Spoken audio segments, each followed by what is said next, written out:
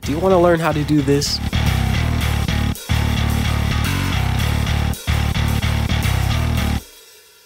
Well, I'm gonna show you.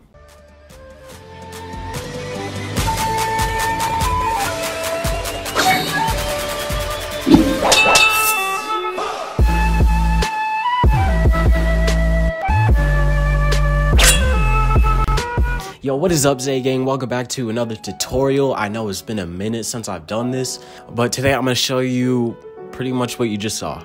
I'm gonna show you 3 different eye techniques, and let's just get started, come on. Alright, so the first effect we're gonna do is the Sharingan. So I have my clip right here, and the first thing we wanna do is go over here, right click, new, null object. Let's try that again. No object, and then we're just gonna rename this left track. Okay, and then we're gonna duplicate this and then name this top one right track. And so let's double click our layer, go over to tracker, and if you don't see this on the right hand side, go over to window, and then it should be right here. It should be checked. And so what we want to do, we're gonna start tracking at the end and then going backwards, since my eyes are already opened at the end. That'll just make things easier. And so we're gonna start with our left one. So we're gonna click track motion, edit target, and then make this left track. And then we're just gonna adjust this so it fits our entire eye. Yo, so I didn't realize this until after the recording, but the bigger your tracker box is, the longer it'll take to track. So try to keep your tracker box as small as possible and you'll have a much better performing track. Dang, how many times am I going to say track in a sentence? Anyways, enjoy the rest of the video. Alright, and then we will click this arrow right here. No, click the back one since we're starting at the end. So we'll click this one, and then it will start tracking. And also, if your tracking kind of messes up, you can just move this cursor to where it needs to be, but that'll be good right there. So I'm gonna trim this to right here. Same with this one. And then we're gonna go ahead and hit apply and then press OK. And then we're gonna do that same exact thing to the right eye. So we're just gonna click track motion again.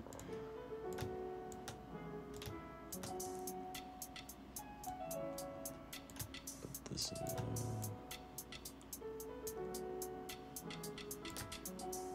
Okay, and then we're gonna make sure this is at the right track, and then we're gonna do this again. Alright, so now that we finished both tracks, we can go ahead and right click and make a solid. We'll name this left mask, and then make it a black. And then we're gonna trim this. We're gonna make this not visible, and then we're gonna parent this to the left track. And then we're gonna create another solid, make this right mask, and then parent this to the right track. And then what we're gonna do is we're gonna go to the end again, and then we're gonna go over here to this ellipse tool, go to the middle, hit Control Shift, and then drag to about right, about like right there, and then we can do some adjustments. And then we're gonna click M, hit mask path, and then we can kind of make small adjustments as the time goes on.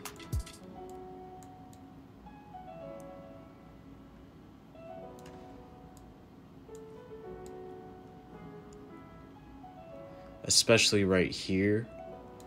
So when I close my eyes,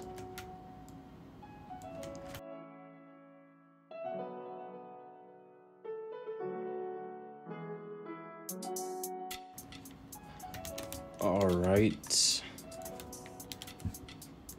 Okay, cool. So now we have our mask right here, and then I might actually adjust this.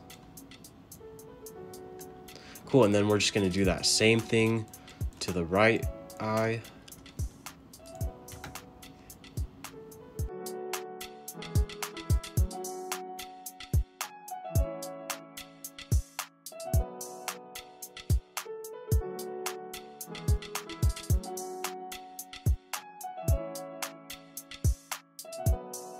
All right, cool. And now we have the boring stuff done.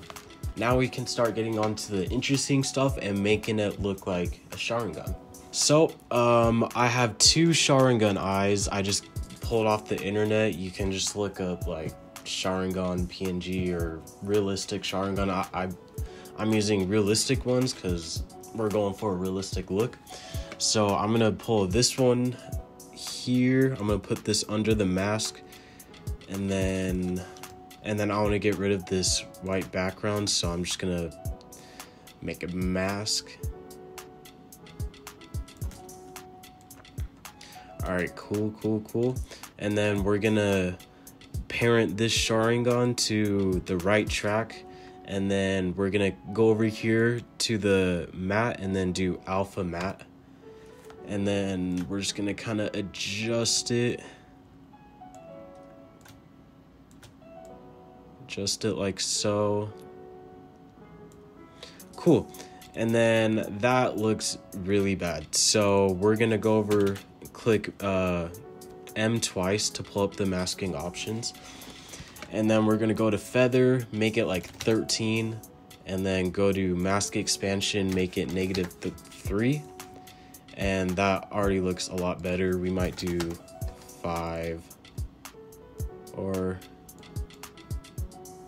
yeah, make it like -10. That looks a lot better. And I'm gonna start with one eye first, and then you guys can just do the other eye, the same exact process. So honestly, it already kind of looks pretty cool, but it doesn't have that it just doesn't look that realistic yet. So before we make it look good, let's just make sure it sticks in place. Cool.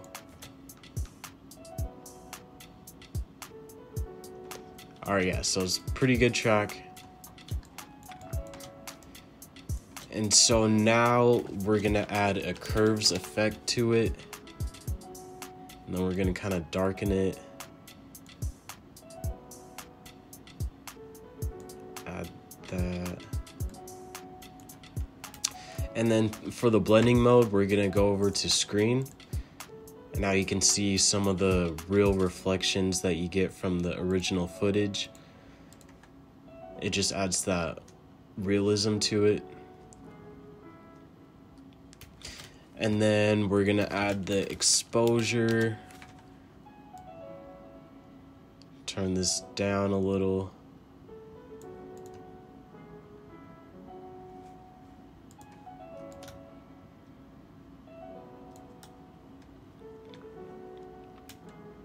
And honestly, you can just keep adding effects to get the look you're going for. Honestly, right now, the picture itself was already really realistic, so I can honestly just leave it at that.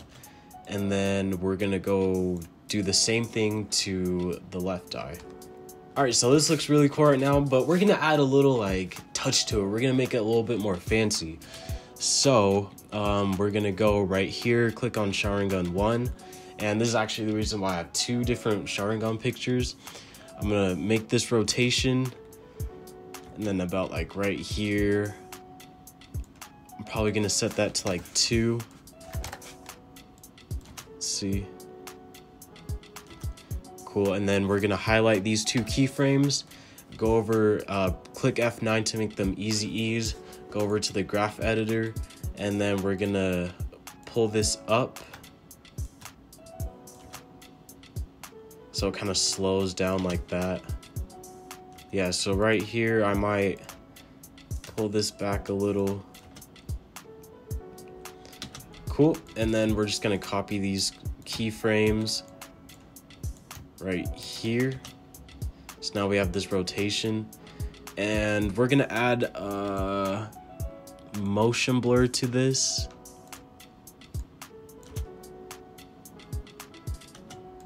And then about like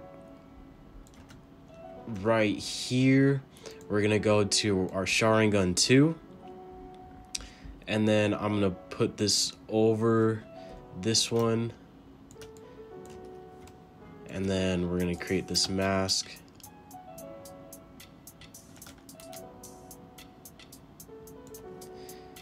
And then same thing like we did with the other eye. We're gonna parent this.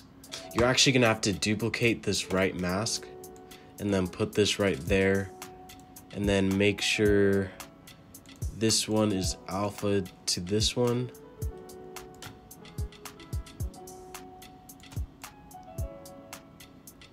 So we're gonna make this the lighten blending mode, adjust this, and then this one needs a little bit more work to make it look realistic, so I'm just gonna copy these.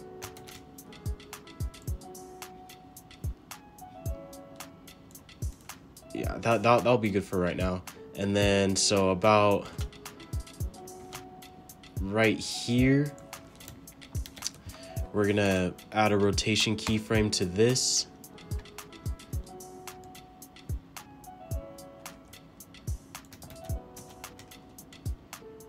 And then we're gonna copy these same keyframes to this. And then about like right here, we're gonna trim this. And then we're gonna set an opacity keyframe, set this to 0. Go a few frames, make it 100. And then in the same spot, go to the other Sharingan, keyframe this, make it 0. Go to the first keyframe and make it 100.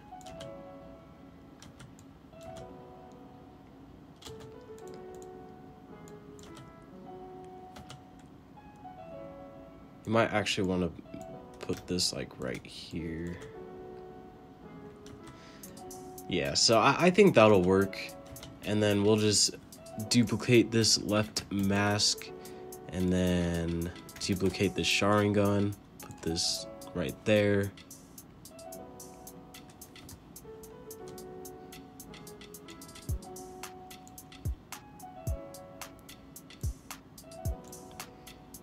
And copy this opacity.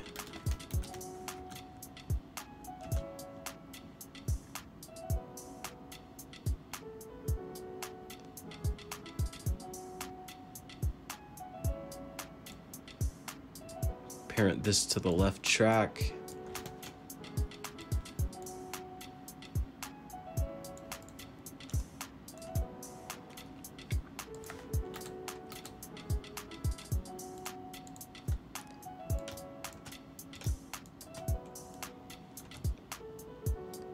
All right, and that's how you do the Sharingan effect. So you can add a little touches to make it look how you want it to look, but I think that looks pretty cool. So now let's go to the next eye effect.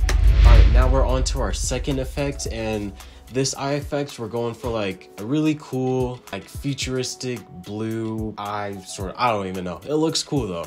So all the tracking and masking stuff we did on the Sharingan, we're just gonna do the same exact thing where we track the eyes and then go to the masks and then adjust the masking, and pretty much the same exact process. So after you're finished with that, if you have like a lot of detail in your eye, this will be a lot easier for you. But if you're someone like me with like no detail in your eye at all, get a fake eye contact online. So yeah, we really gotta use fake eyes out here. But I'm just gonna drag this under my right mask and then adjust this to here, just like the same exact process of the last one.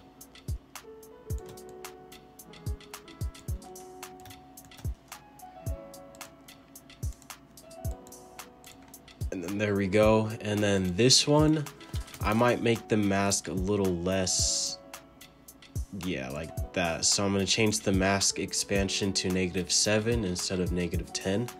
So that looks good. And then again, we're gonna make sure you put alpha matte and then parent this to the right track. Okay, and then we're gonna add a curves to this. And then first, we're actually gonna make this screen blending mode so you can see the reflections. And then we're gonna adjust this like that, a little bit of an S curve. And then we're gonna add an exposure. Make this like -0.18. And then we're gonna add a hue and saturation and adjust the hue to the exact blue color you're looking for. So I'm gonna go like that. That looks pretty good. Yeah, I think that looks good. And then we're gonna turn the saturation up just a little. Don't go overboard with the saturation. And then we're gonna go to the photo filter and then go here, do the deep blue, and then adjust this to like 80%. And there we go. And now you want to add an adjustment layer. Put this under the eye effect. I'm going to trim these. And then you're going to parent the adjustment layer to the right track as well. Create a rough mask. The mask doesn't have to be perfect because we're going to be feathering it a lot, but something like this. And then we're going to add curves to this and make this add blending mode.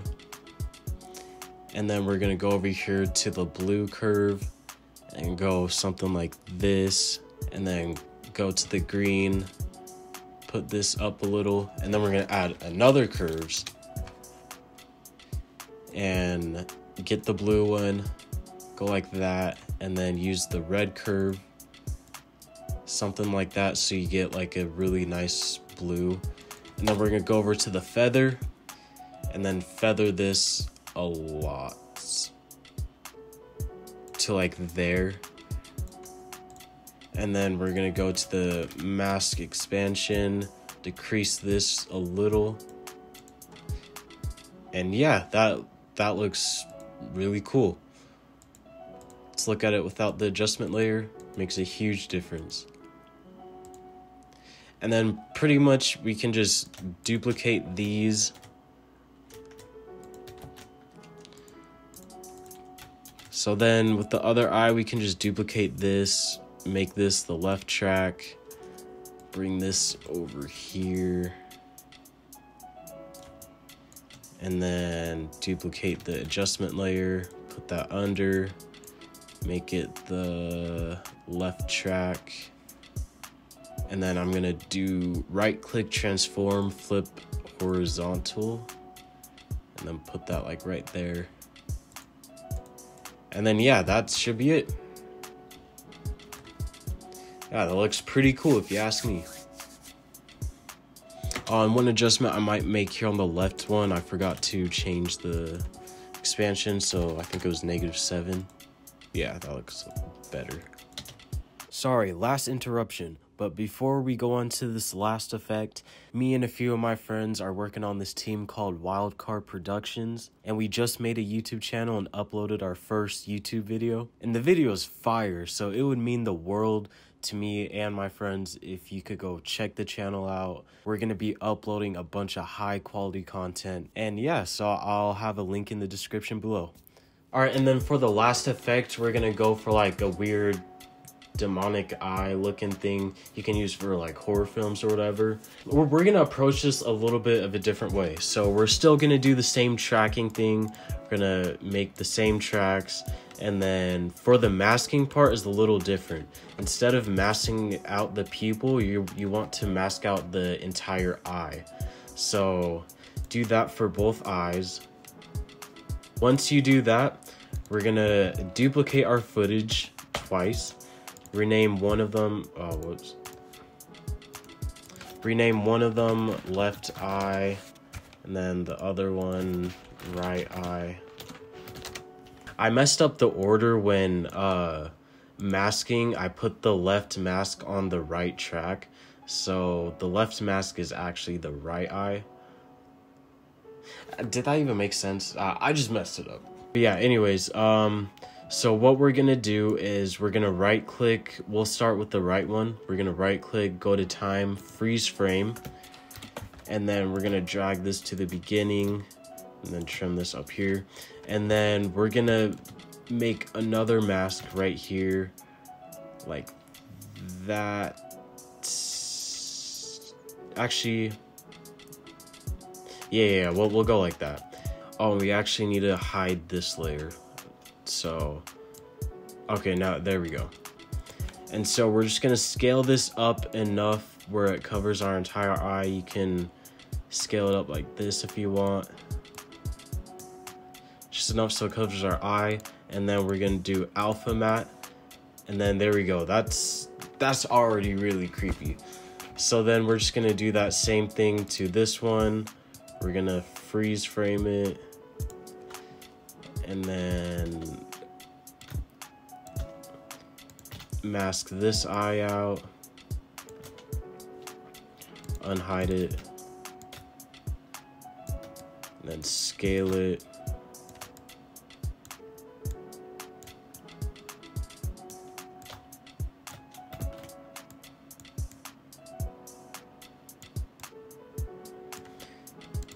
And then do alpha mount on that.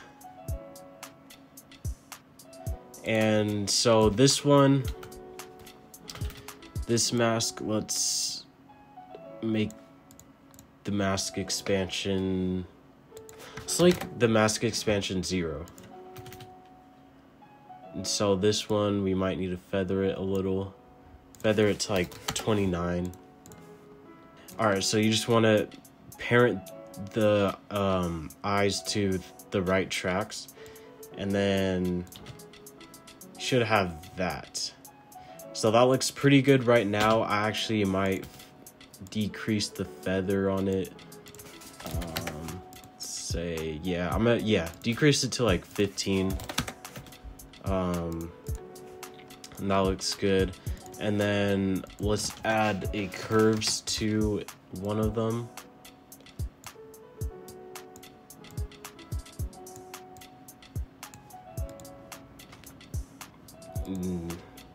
Yeah, it looks pretty good. And then we'll copy that to there, kind of make it a little bit darker. And then we're gonna add an adjustment layer, add a curves to this, and then we're actually gonna make this blending mode overlay. And then we're gonna put this under one of them, create a mask, and then feather it a lot.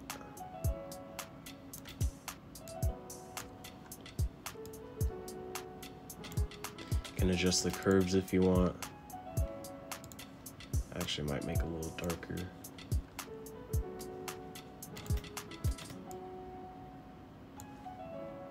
And then you just want to parent this to the right track. And then just duplicate this adjustment layer. Transform, flip, parent this, and we'll do some trimming.